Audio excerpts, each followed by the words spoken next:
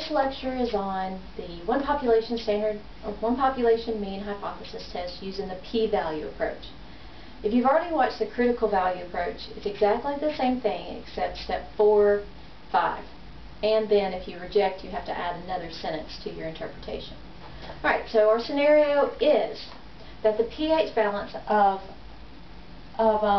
arterial plasma in adults with arthritis has an average of 7.4, so that's mu, with a population standard deviation of 1.9, so that's sigma.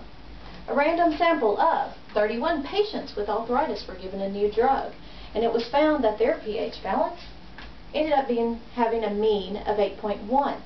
We want to test at the 5% significance level whether the medicine has changed the pH balance of the arterial plasma. Alright, again, this is a z-test because we know sigma. First step is always to state our null and our alternative. The null is what they say it is, or what it used to be, which is 7.4. The alternative is what we're testing. I just said, has the plasma pH changed? So that means, is it different? So we put not equal to. Step 2 is our significance level. Just restate that alpha is 0.05. Step 3 is our z-score. Since we're doing a z-test, it's a z-score. So z equals x bar minus mu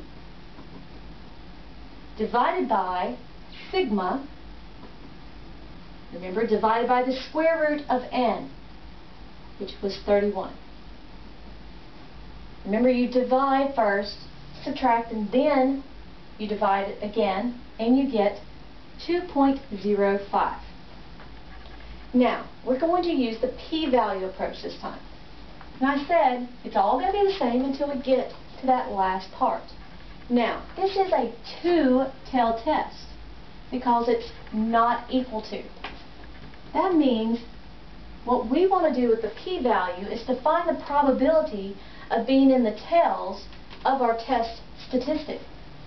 Well, we know that one of our test statistics is 2.05 because that's what we just calculated.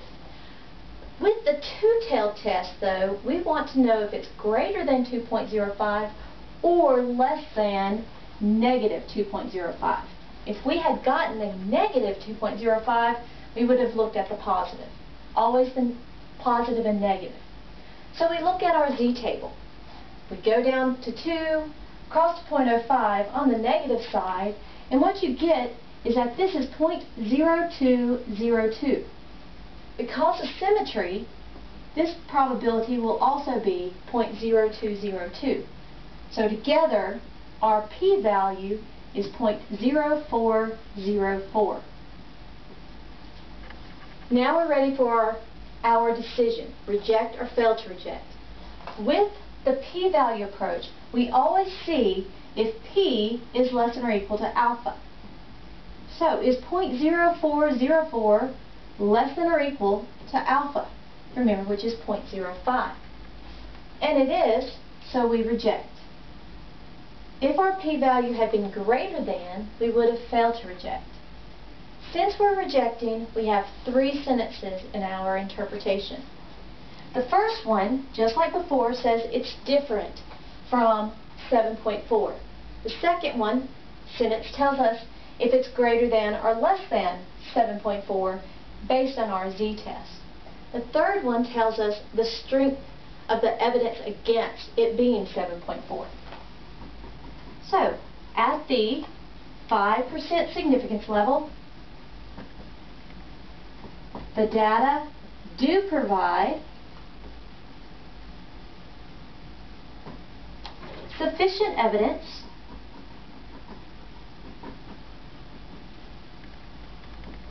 to conclude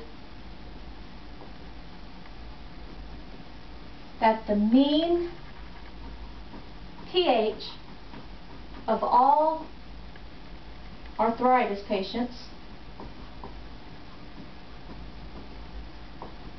differs from 7.4. Now, that's our first sentence, just that it's different. Now we put if it's less than or greater than. We are.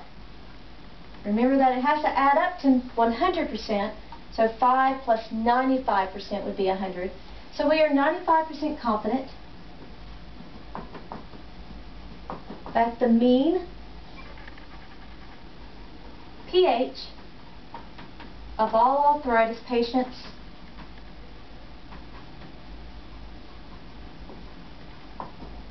is greater than 7.4.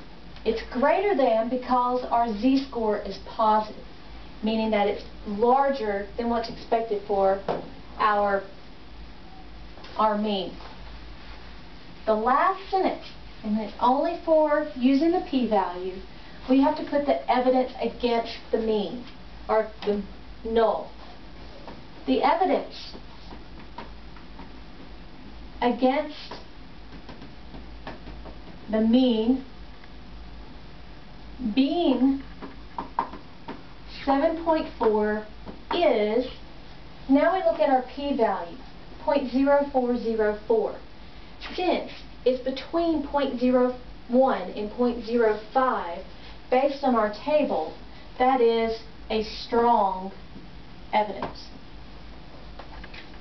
That concludes the one population mean hypothesis test using the p-value approach.